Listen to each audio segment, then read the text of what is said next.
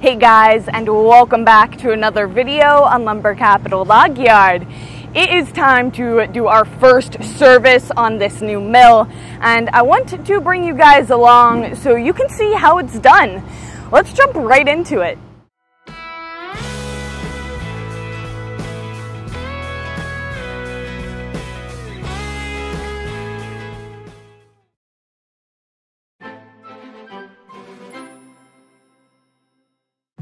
So I'm not usually the one to service any of the machines. That is actually one of my mom's many jobs. But today my grandpa is here with her because this is the first time getting this new machine serviced, and we want to make sure that we do it right. And I'm actually pretty curious to see how it's done because I don't think I've ever watched them service the machines before. I don't know, I'm usually running the machines, not usually doing the maintenance. I do a lot of the maintenance, I grease, I do all that, but this is a first for me, so I'm hoping you'll come along with us here so you can learn something and we can learn it together. So let's talk to Grandpa. I'm hoping he will give us a breakdown of it all here, so let's hear from him. So Grandpa, what is all going to be included in today's service? We're going to change oil, filters, fuel filter, air filters, and maybe a little ahead of maintenance, but it's better to have it early than late. Okay, yeah. How much is recommended? How much time in between services? One of them calls for 250, one calls for 500 in this book, but it's recommended 200. It's just a good idea just to do your maintenance, change the fuel filter, everything. Saves you a lot of headaches, a lot of problems. If we change it soon enough, then we'll be good. So how many hours do we have on the mill so far? I'd have to look at your meter up there. Well, you can go and check. Check your meter and see how many operating hours, running hours you have on it. Now, I'm always curious about the hours on that thing. Is it when it's on, or is it when the blade is running? When the engine's running. When the engine's running. So if it's on and it's just idling, that's counting down. Okay, see, that was something I always wondered about that. Yeah, no. Sometimes I'd look at it, I'm like, is that seriously right? But yeah, I used to change my oil in a drill rig every 200 hours, no matter what was going on, middle of the day, end of the day, whatever, it got changed. And I got a lot of hours on that engine. So you keep clean oil in them, you'll last a long time. Well, let's go check that out really quick. I'm curious.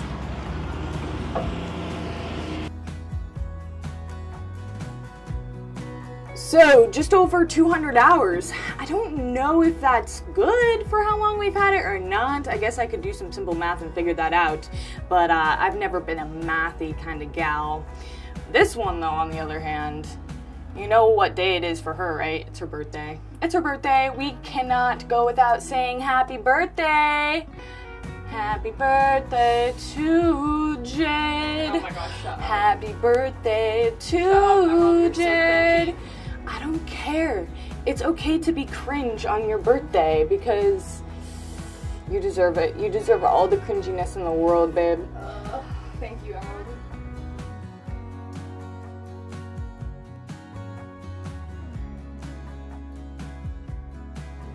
So I guess we found a leak.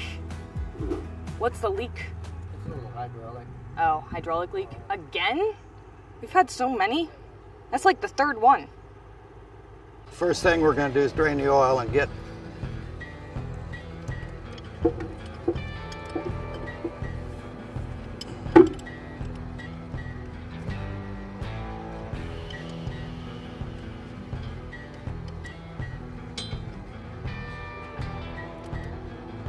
got it?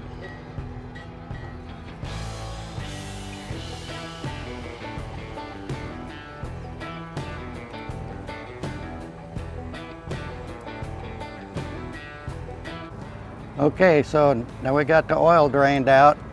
We drained out the majority of the oil, and then we dumped that bucket so we could hang on to it. It's heavy. And it was just a trickle coming out. So if you want to change oil totally, let that trickle come out, because we got about another pint of oil out of it by just letting it trickle to a stop.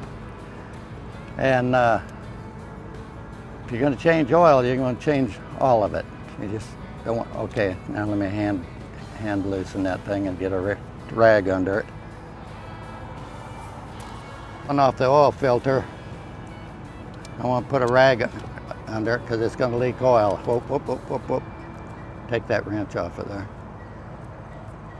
Okay, now.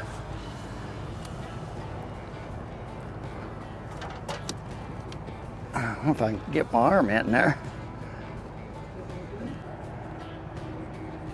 And turn that tippet up when you get it loose.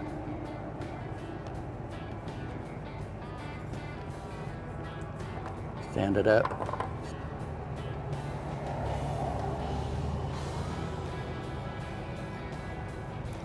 Okay, we saved that mess of oil from getting all over everything. Grandpa always says to make sure that the seal comes off with the old filter. Yeah, make sure when you take this off that you check the seal and make sure that it's still on the filter, because if it comes off and sticks on the engine there and you screw your other one on there, start this engine, you're going to lose all of your oil.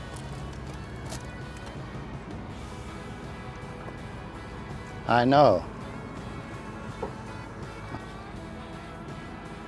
Now, take a little bit of oil and rub it around on the gasket so that it's got a little lube so that when you screw it on it doesn't damage anything. And we put her back on. Oh, we're still losing some.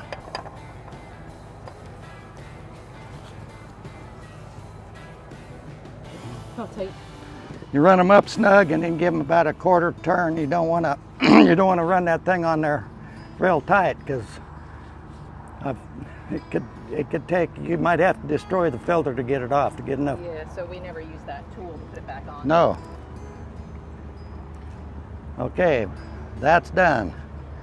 Now before anybody forgets anything, next thing we have to do is get oil in here and make dang sure that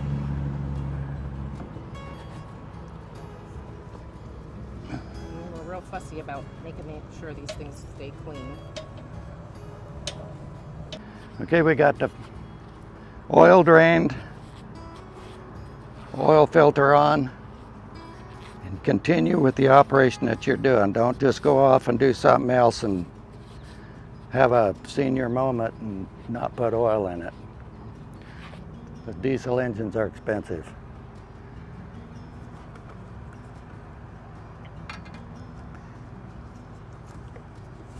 Turn sideways. It's not running out here, is it? No. Over or anything.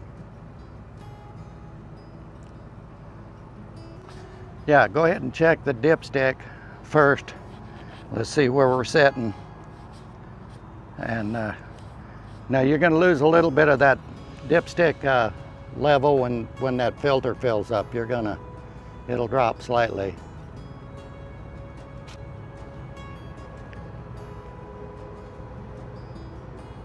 Almost 8 quarts. So 2 of those? This wasn't, the other one wasn't full.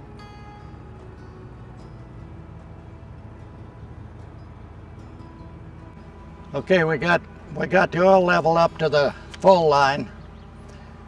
We should be able to notice a drop in it when it fills up that oil filter, and I'm going to have Emerald start the machine, let the oil pressure come up, and make sure there's no leaks, and then we'll shut it down and check the oil pressure or the oil level. We got the cap on.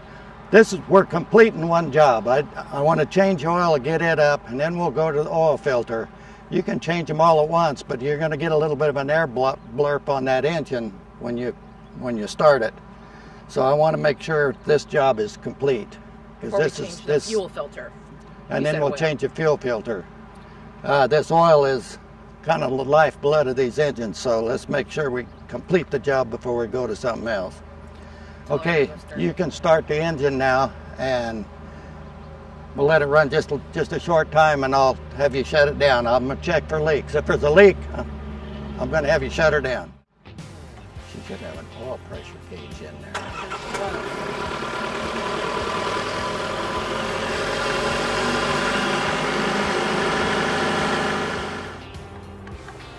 It's not budgeting.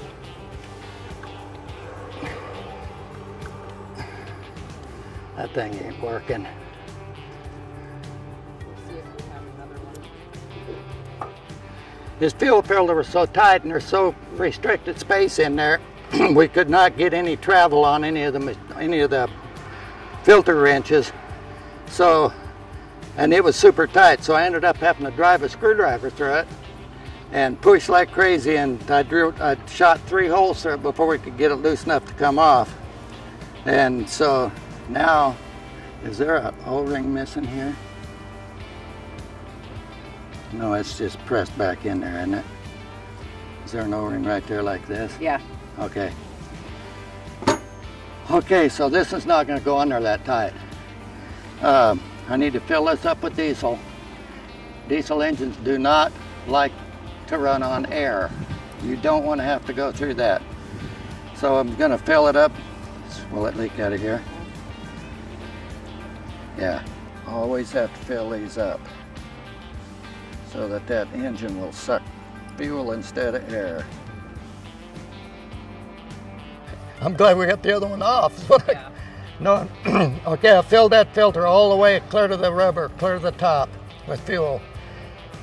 Got it back on here. I just need to snug it up by hand.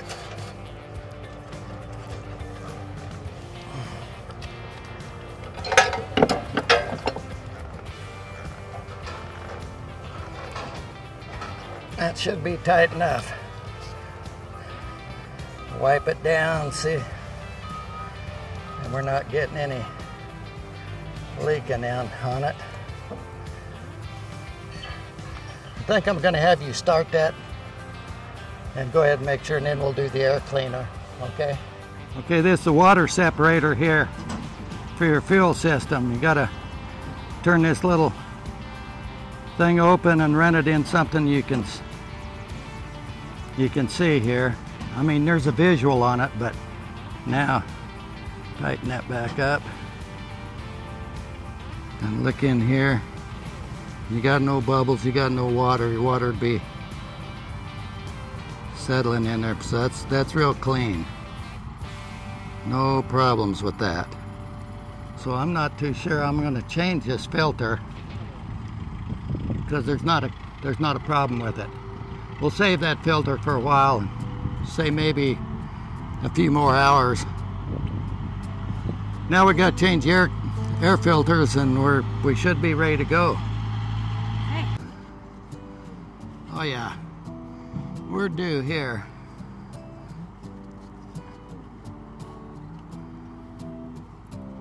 There's only one. This isn't a double, I don't think.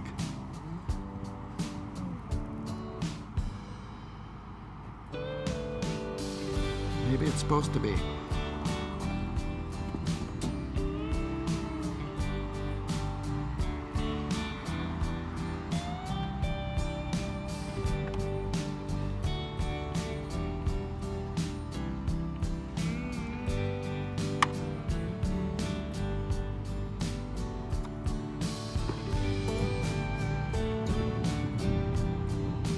Well, thank goodness Grandpa is here, because I don't know if my mom would have been able to figure that out on her own with that fuel filter being on so freaking tight.